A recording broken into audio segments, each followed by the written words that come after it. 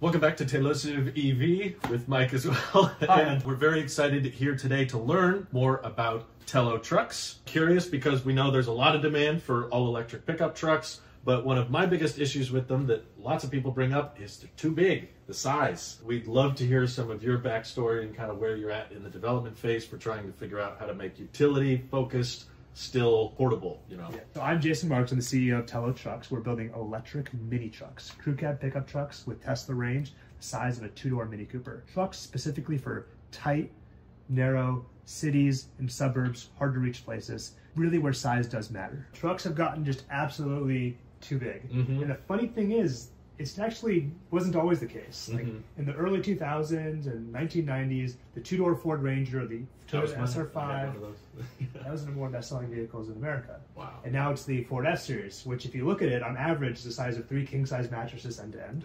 It's like hard to conceptually believe. Like 20 feet is a lot since it's a big vehicle. And it's actually a weird situation that happened. So it's not really consumer demand that pushed automakers to build them big. It's actually a reaction from the Environmental Protection Agency's laws forced automakers' hands at building bigger vehicles. The story goes, in the 1970s, the EPA was established because of the gas crisis. Forced automakers to build more efficient vehicles. They exempted trucks. Everyone started building trucks. Right. That was like, they called SUVs trucks, and that's the way it was. But then in 2010, the EPA said, okay, enough of this, guys. We're going to start applying those rules to trucks.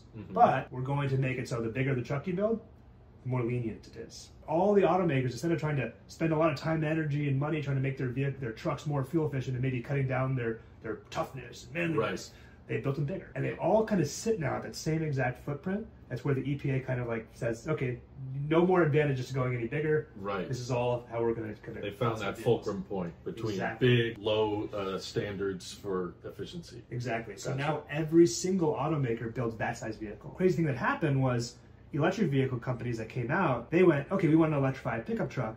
Let's just take what they already created and let's make that electric. That's kind of the opposite of what should have happened. It should have been like, why were these vehicles created? Oh, there's a huge opportunity to do this in a much more efficient way because we're not beholden to those same EPA standards. We're electric. But so the downstream consequences of this are really kind of astronomical. Like when you take a 6,000 pound pickup truck and you add 3,000 pounds of battery to it, you get a vehicle that's no more efficient than a small gas car is. Right. True. You get a vehicle that weighs 10,000 pounds. Trucks are already 3 times more likely to kill pedestrians than any other vehicles on the road. Pedestrian deaths are at an all-time high currently.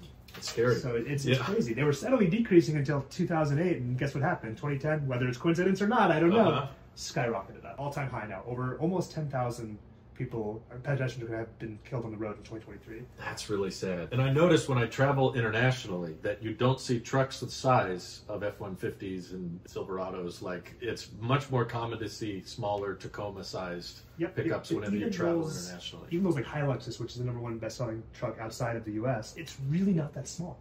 It's still 18 feet long. Maybe it's not, the hood's not this tall anymore, but it's still a big vehicle. So if you walk in here, this is our first drivable vehicle. This is really what we call a test bed. What you're looking at is a vehicle that represents a lot of the things that we were trying to prove out in our first iteration, but built into that same footprint. So this blue rectangle on the ground, that's the length and width of a 2-door Mini Cooper. Oh, gotcha. So everything we've done fits inside of that blue box. That's really, although it's not positioned correctly, but that's really where it fits. And you'll see that when you get into the vehicle, you have a chance to climb all over it and everything. That is really is the same utility as a full-size pickup. So we've got 5 seats. Yeah, I got your classic bench seat in the back. These have the same leg and headroom, actually just a hair more than my Toyota Tacoma does. Wow. And when you fold down the seats, this is a mid-gate, you've got a full 8-foot bed with the tailgate up. Wow. So this fits a 4x8 sheet of plywood in. And even with this folded up, you still get a 5-foot bed in here.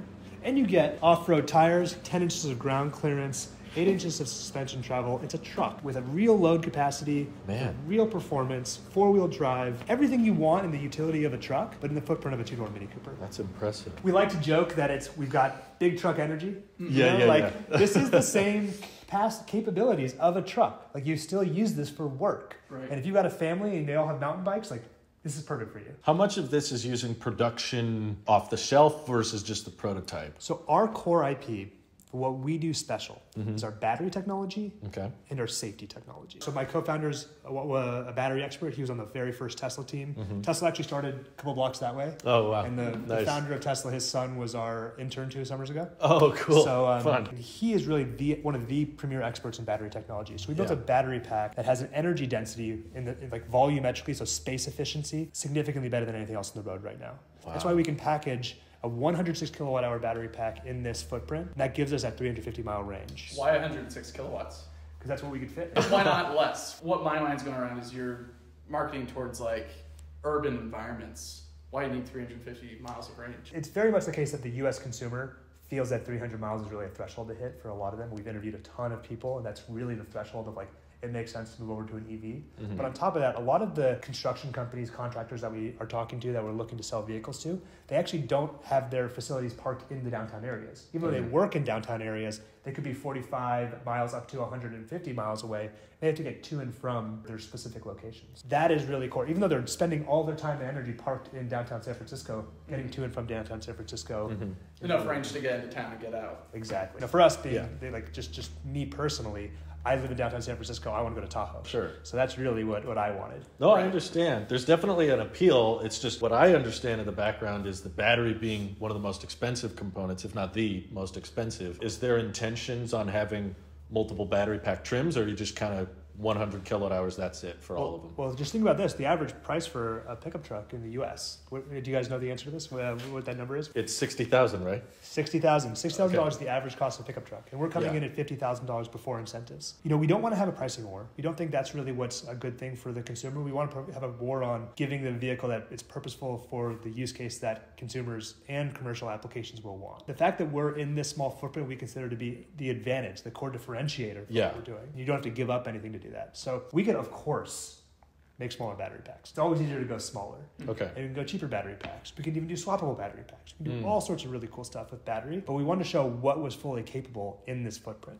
Gotcha. I don't know if you've talked about this yet. What kind of batteries are you using? Just commercial off-the-shelf 2170s. Okay. But we have proprietary connectivity for electrical connections of our battery pack, proprietary thermal connectivity for our battery pack. Interesting. And those things together make our battery pack extremely space efficient. So are you planning on building these nearby? Because our expertise is in battery and safety technology, what we will do ourselves is the battery, the chassis, the crash structure, the ADAS system. Gotcha. That's what we do. That's our specialty. Okay. The rest of the vehicle is contract manufactured. I see. It's everything from suspension components. All of the drivetrain components are commercial off the shelf through a major tier 1 supplier that can sell it directly to us. We've got the ability to go inexpensively commercial off the shelf components that weren't even available just 5 years ago. So you can actually see the motors in here. It's a dual motor system? Dual motor, front and rear. You actually a lot of the electronics underneath that pump, but our inverter can now fit in the palm of your hands. And just just a couple of years ago, the inverter was this big to do the same power.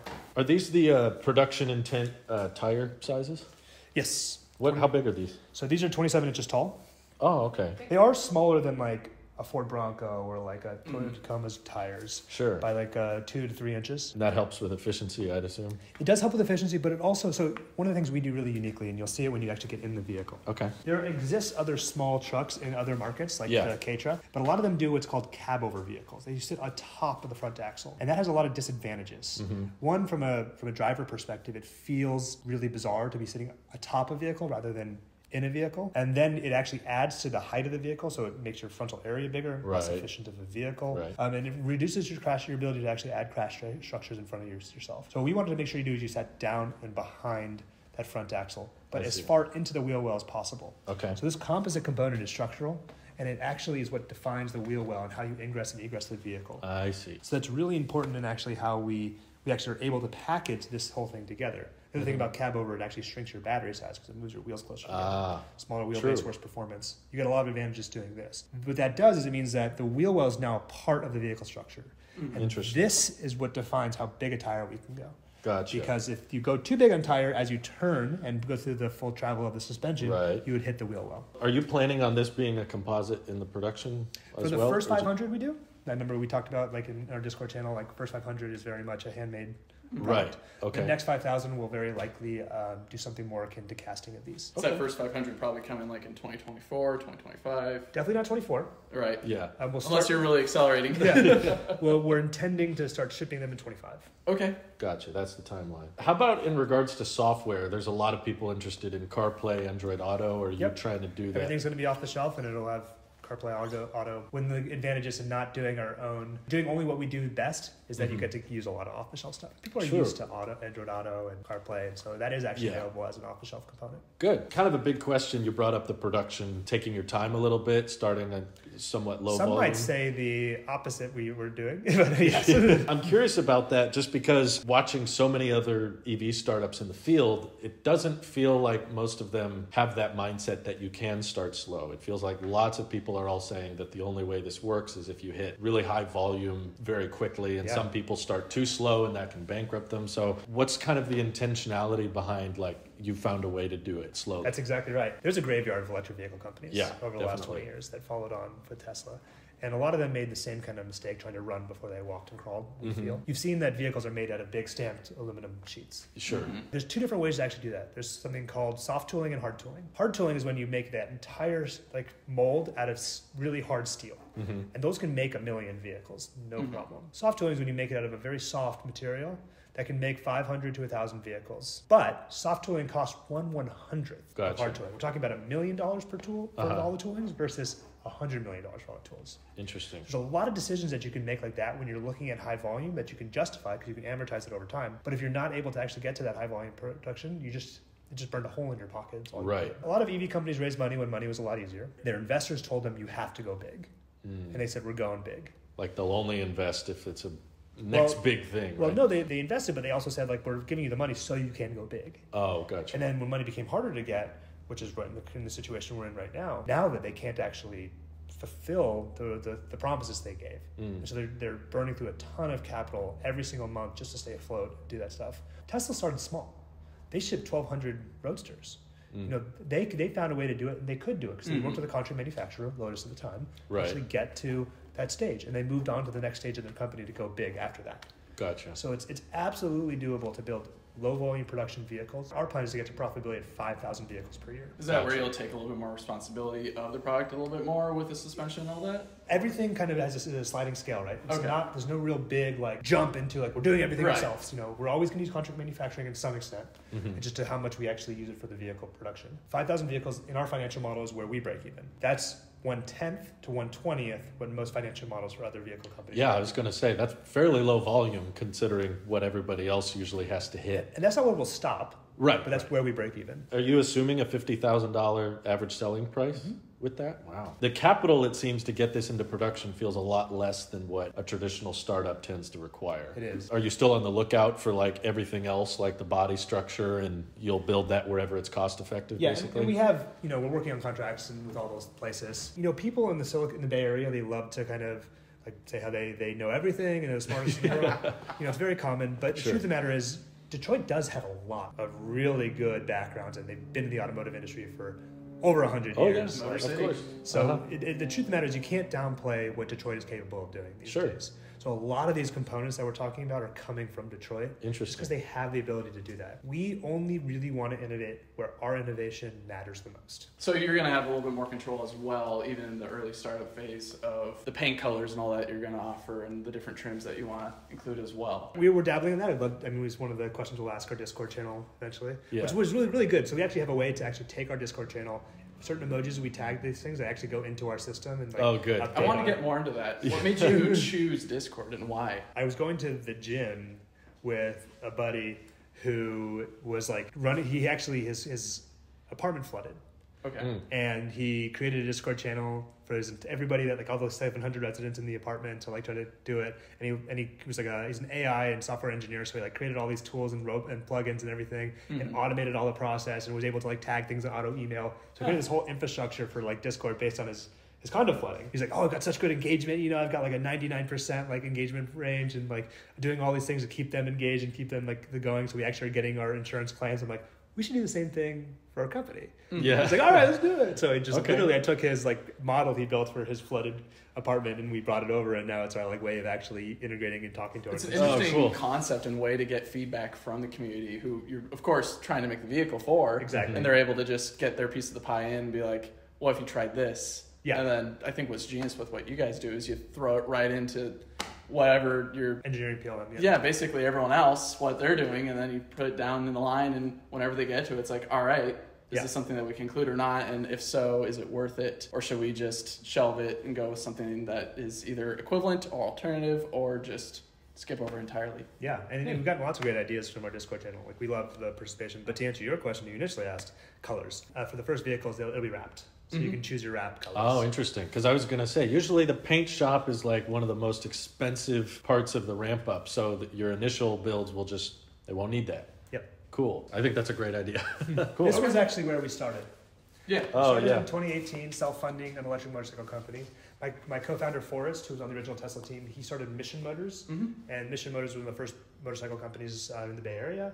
Electric motorcycle companies. He actually broke the land speed record for electric motorcycle. That's so fun. I met him because I had this thesis that we really needed a city motorcycle. Like Right. we needed like a city motor because like everywhere in Southeast Asia has them, and it's Yep. just such a more useful way to get around. Very common. Maybe the thing that Americans are not transitioning to electric motorcycles is because they don't have the range and they're too big. It's only 300 pounds. It's less than 300 pounds. So this is 100 miles of highway range. For less Wow, than that's pretty 300 good. pounds. So the idea was that we could do something super lightweight and we could get people into it. It turns out that hypothesis was largely incorrect because Americans don't love electric motorcycles. No. About 5,000 in all of 2021. It's Yeah. really not a good market for us. So we decided that we were pivoting, but we had developed all this technology in the battery side for motorcycles and scooters and e-bikes that could make us build a really small vehicle super efficient. So we had these ideas, these concepts around different cars and things that we could build. And eventually we interviewed a bunch of people in LA and San Francisco. We heard at 90% of our participants that they wanted a mini truck. It's so many different use cases for it. Like some people were like motorcyclists themselves. And they were like, I want to throw 2 bikes in the back, go to the track, and then I want to take it to my favorite coffee shop in the city after that. Yeah. Have an easy time parking. Exactly. That's fair. What made you land on the 3 lines on the front, at least? Or is that just something So- that everyone kind of agreed upon in the Discord? yeah, It's a more aesthetic look. No, so this is actually this is prior to Discord that we did a lot of these activities. Oh, okay. And you can see kind of some of our transitions on this wall too, like different designs we had. Oh, yeah, going yeah. through. And we even had like I don't know, like some famous multiple different famous automotive designers come in. My co-founder had actually worked with an individual named Yves Bahar before this launch, and I think you guys know who he is, but for your viewers who don't, Sure, go ahead. he's a world famous super designer. He did like the Herman Miller chairs, one laptop per child, Jawbone, a bunch of other consumer products and commercial products. Really, Forrest got to know him from that's Forrest, by the way. Hi, Forrest. And so Forrest got to know him from his time at the Mission Motors because he launched Mission Motors. Eve did the design, and so we told Eve what we were doing. He was like, "I want in. I got to be a part of this." So he did Cool. a bunch of these early designs. Yeah. And we voted as a team with him and his organization, our organization. We narrowed it down. We did some iterations, and we came to the conclusion that this is the direction we were moving. Yeah. So we locked in on that. Are those different type of lights, like fog light, headlight, running light, or are they all just Yep. running lights? They actually, so the running lights are the interior, and when you turn the brights, the whole thing gets really bright. Okay. Oh, So actually, I don't have the light hooked up to those lights, but those lights actually work. And Oh, nice. So going down the shop, we have a fully functional shop in here. Very much Nice. Silicon Valley startup-y. But really, the thing I Wow. want to kind of draw your attention to is the mold, the model. Yeah, yeah. So this is a fiberglass buck that we created, that we wrapped. It's foam and fiberglass that we wrapped. Okay. It's a full-size representation of what we'll actually build. Cool. Now, our design is, not 100% formal because we have some aerodynamic improvements to be made, but Sure. for the most part, it's relatively locked in. Okay. The thing that we're doing that you asked about was the pail shape, right? Yeah, I'm curious about it. So one thing that's really kind of interesting about what we're doing is we have exposed front wheels. Even up here exposed, you mean? Like this, Yeah. like everything from here is kind of exposed, right? Right. So you hit your tire, and the problem is that you get an air pocket that ends up sitting here, and you get a high pressure zone behind the front tire. So what we'll have is a way to exhaust the high pressure zone through the vehicle. Oh, exit the interesting. vehicle. Aero surface, okay. It's going through the door? Through the door. Wow. itself. We wanted to really draw your eye to it because it's something relatively unique. It's used in like Formula One to actually, like they call it a barge board for the side of the vehicle. Yeah, But, yeah. like it's so unique in what we're doing. We wanted to really draw your attention to it and make it the defining factor of the vehicle from the side. And a lot of times vehicles they use like sharp angles and they're like so like aggressive in the angles look, and we wanted to kind of buck that trend in many ways. Sure. So we had very soft organic transitions and shells, and then we have a really unique like almost sculptural element to the side. Yeah. That really draws your eyes into it. And you just carry that away along with the door handles then. Exactly. Oh yeah, The lights, and tail lights, and everything. And what do you call this? Is that gear tunnel or is that? Yeah, I mean, I don't know if Rivian calls it gear tunnel. Rivian calls it that. Not sure if there's a patent on that name. Yeah, I don't know the answer to that, but it is a storage location. Okay. We call And it the that has- Telo tunnel. Yep. It has over 6 cubic feet of storage on the Wow. side. And then the cool thing is from the bed itself, you can access the gear tunnel and you can lift it up. Oh, that's cool. Then you can have a third row of seats in the back. Okay, I have a ton of questions about that. Is that like an accessory that you're assuming they'll be able to get after they've already taken delivery of a truck? I mean, you can probably order it at time of delivery once it's available. Gotcha. Yes. And then will that be enclosed as well? For U.S. regulations, it'll need to be. It has to be. Gotcha. And But I mean, if you're going on the beach, there's no, you could have it open. right, yeah, kind of convertible for the third row. Will there be additional airbags required for that, or is third row kind of fair game for aftermarket? So there are regulations around how you deal with the third row safety, but a lot of that has to do with side of your head impacting the glass itself. Okay. So that can be handled through airbags, or it can be handled in other ways. Are you kind of decided yet on if you want to go the airbag route or the... We won't go airbags on the third row, but Okay. we will meet that requirement regardless. Gotcha. It'll be safe. It'll be like, yeah, I know you have a big safety background. Exactly. And I had a lot of questions about that in regards to at least my gut reaction, which I'm curious to learn more about. So just like this, it's like as soon as you provided that answer, I go, that makes a lot of sense. That means I welcome it because it's no longer a mystery. My gut reaction was with this very short, like how forward the driver is sitting. That crumple zone seems narrower than a traditional vehicle. I'm guessing there's, with your background, a lot more meaning to it than just that. And that's kind of special sauce as to how we go. And we're going to announce a lot of stuff and show videos of crash testings and simulations in the near future, so I won't give you the whole That's fair. story. You can. But you what can I will hold is it. I'll hint at it. Your heel sit about here.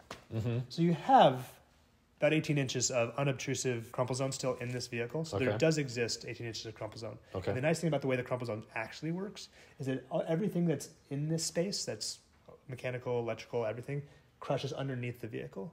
So that 18 inches is unobtrusive. It goes. You can go flat, all the way flat up to all the way up to the firewall. Like a soda can. Exactly, even better. So Even better. soda can still has like an accordion feature and leaves you like good, like Compressible material. yeah.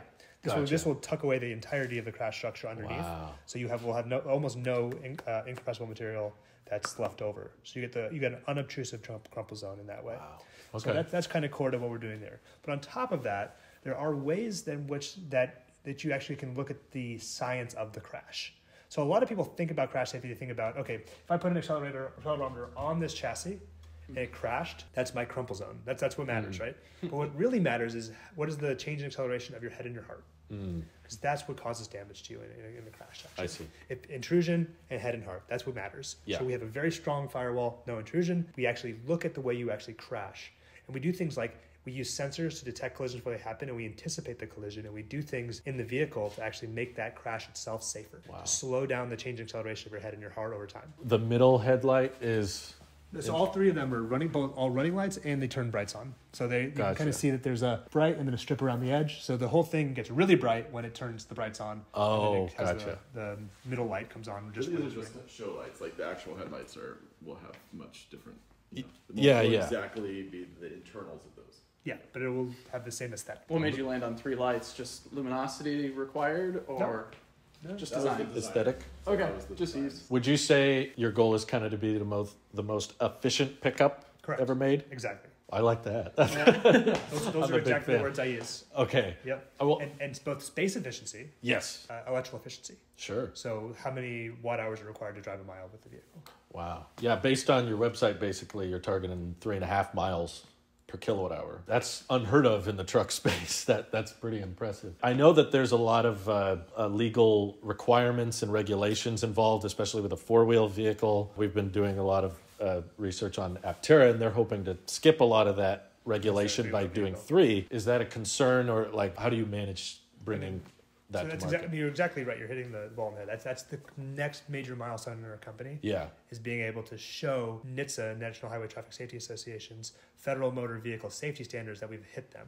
Okay. So federal motor vehicle safety standards are what defines, if you're an automaker, you have to meet all of them. And you have to submit all your paperwork. It's an encyclopedia worth of paperwork. But it really is your job to make sure you go do that. Like, they're not combing over every single detail that you've done. So what happens is if something bad happens and you get sued, you have to be able to defend that you've done that. I see. So of federal motor vehicle safety standards, there's, like I said, a ton of them. The ones that really stand out to us as the ones that get people hung up for the most part are FMVSS 208 and 214, frontal crash and side crash. So we've already started the process of doing validation and simulation of 208 and 214 to actually prove that we can do this in our vehicle. Good. And once you get past those hurdles, the rest is just a lot of checking in the box. Did you do this right? Did you do this right? Did you do this right? And going through that process. Do you have like a target curb weight in mind? Yeah, 4,400 pounds. Wow. Yeah, that's not bad. That's in line with, I mean, that's lighter than some Model Ys. Much lighter than Yeah. It's like, we wanted, I mean, it's lighter than my Tacoma. Being a truck owner myself, I have a Ram 1500. I do a bit of towing as well with horses and all that. I didn't see any towing estimations on your site and all that, and which, by the way, the site's hilariously, amazingly set up just to be one page. That's awesome. But on that page, I didn't see any mentions of towing estimations. Is that something that you're thinking of? So we'll have the ability to tow, like 6,600 pounds, no problem. Oh, Okay. It's pretty up there. But the thing you should know about electric vehicles and towing Yeah. is that And back to the aerodynamics that we were just discussing. Yeah. when you're towing a vehicle, you add some rolling resistance, but you add a ton of aerodynamic resistance. Right. Yep. A big frickin' block with a huge funnel area. Throws everything off. Throws everything off. Yeah. So when people like sit there and complain like they're getting really poor mileage while towing, like that makes sense which is why coming back to the story around when you're competing against other large pickup trucks who've built their brand around towing horses, for example, you're going to have a lot of trouble in that same, because you're not going to be able to meet all the needs that somebody has if they're towing. So yes, you could use our vehicle for towing, but it's really more likely going to be used for like take your boat out of the water and bring it to its thing rather than towing across country. Oh yeah, definitely not long haul, but short haul. That was something I was a little bit more interested in because, of course, if I were to buy one, I'm not going to take it all the way to the East Coast in like 3 days or something like that. It's going to be a whole month excursion, most likely, just to enjoy the sights and all that.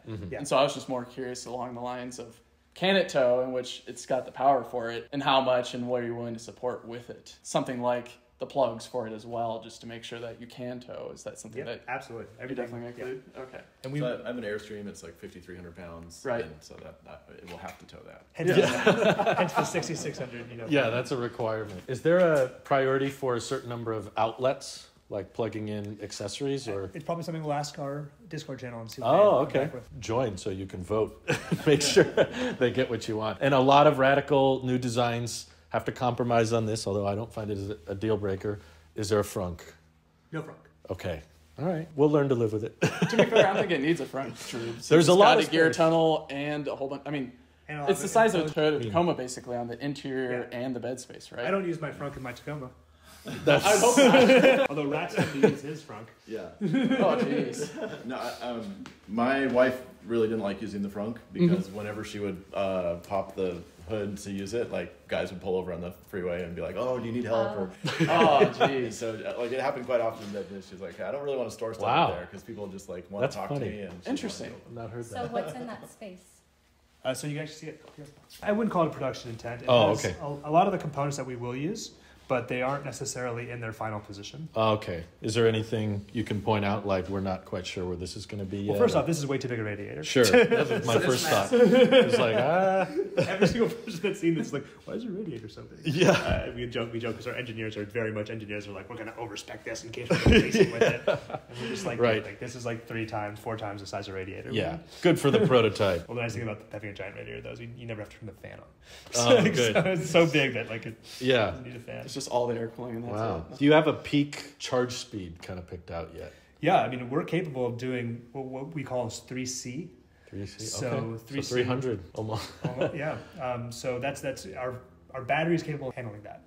Okay. So which Wow. means that a theoretical charge in 20 minutes. What really the reaction in actuality is more like from 10 to 85% you can do in 20 minutes. Wow. I was happy to hear you guys want to use NACS. Yes. That's a very good decision. And we'll be NXDS You guys native. said next.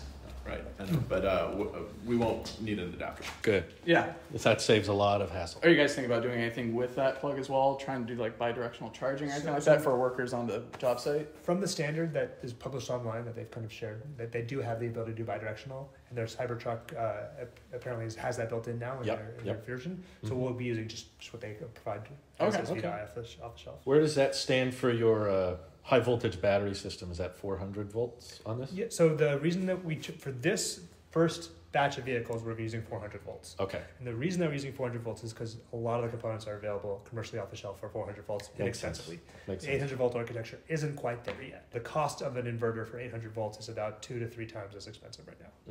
Gotcha. Plus, you'll be able to just plug into the existing V3s, and you don't have to split any pack voltages or anything. What's your turning radius you're targeting? So sub 40 feet. This version you'll notice is we limited it mechanically to avoid any structural damage on the vehicle. Yeah, that's this version has about 45 feet, but it's definitely going to be sub 40 feet. Are you guys in kind of the funding dependent zone, or we're not using any of the money from our pre-orders? That's all held in escrow. Good. So yes, we are obviously then dependent on outside investment, and we you can see online we closed a $1.6 million pre-seed round, and we're opening up a seed round right now. Gotcha. So are you kind of hoping to stay semi-public until deliveries begin and then IPO, or is that? Yeah, I mean, like IPO is not even like on the docket on our kind of our what we're looking at. Like we want to create value. We want to bring vehicles in customers' hands. Yeah. That's really what we want to do. We think it was a mistake IPOing before customer deliveries for a lot of other companies. Yes, I agree. So that's not on our agenda. Good. I think that's fair. Yeah, and SPACs were the trend of the a couple years back, and it's tough because those actually have clawback provisions that on your stock, and you could really have some you can tank the company very overnight if things don't go right. Right. Yeah. I want to do that. Well, what are you guys interested in hearing about? I know I've told this to Mike on several podcasts. I kept saying everybody's wanting pickup trucks and 3-row SUVs, and we can do both. I was like, there's way too many similarities between those two vehicles. Why has no one tried to do like a hybrid? Fundamentally, this is the third row. Yeah. You've got that little... I love that you can access the tunnel from the bed, too. This is the footwell. That's a huge advantage. Obviously, you sit up a little higher, sit about here. A huge interest for me definitely came from, it felt like most of America was obsessed with tanks. And I'm nervous by how it doesn't seem to be stopping. Just like every year there's more and more push, make it bigger, bigger, bigger. You don't see that in other countries, which I feel like is direct evidence of everything you told us about the EPA in the 70s and how they didn't have those same rules and laws overseas. So that's why you see trucks at different scale. It's not like they're not getting work done overseas. They're still productive and they still got projects and they still got to load up stuff. They just make it work in a smaller form factor. Yeah, Japan's government incentivized the exact opposite, right? Oh, great. They actually put government incentives to build K-trucks. I think Yes, I've seen many of those overseas. It's actually a government incentive. This is actually started. It's not so much anymore, but it started as a big tax break. If you bought these vehicles, you had a huge tax break over other vehicles on the road. Yeah. I like the fact that you guys have models everywhere of everything that you're trying to compare. Like you got your own little small Telo truck right next to a Cybertruck right here. Oh, that's cool. And you got F-150. looks like an F-150. In our garbage. Nice. That's fun. I just appreciate the fact that it's a small truck that is still capable of doing everything that a usual mid-sized truck can do, if not a bigger one. As someone who owns a Ram 1500, kind of stifled towing capacity and payload capacity, I'm not using it for any super heavy-duty stuff. Yeah. And this is equal. I think it's more utility focused than my truck at home, which is just baffling in terms of the size that you're packaging everything into. Yeah. Well, you guys want to go for a ride? I'd love to, yeah. Absolutely. Hey, Mike.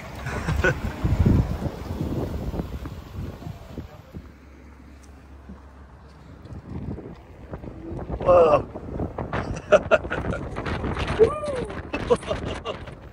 I'm assuming that you guys are still thinking about what the final seat will look like. The seat location is correct. Okay. So this legroom, this headroom. Are you aiming for heated and cool seats or? Front will definitely do heated seats for sure. Okay. Ventilated most likely as well. Okay. As opposed to doing straight cooling because I feel like airflow is better than just. Oh right. Yeah. Conducive. The rear we probably won't, but we haven't decided. It has the mechanism that needs to be out of the way. This has full flow. Okay. Well, thanks again, you guys, for showing us around, For sure. answering all our questions. We're very excited for the future and hope production go smoothly. Thank you so much. And thank you for everyone supporting, and we hope you have an excellent rest of your day. Take care. Bye-bye. Bye.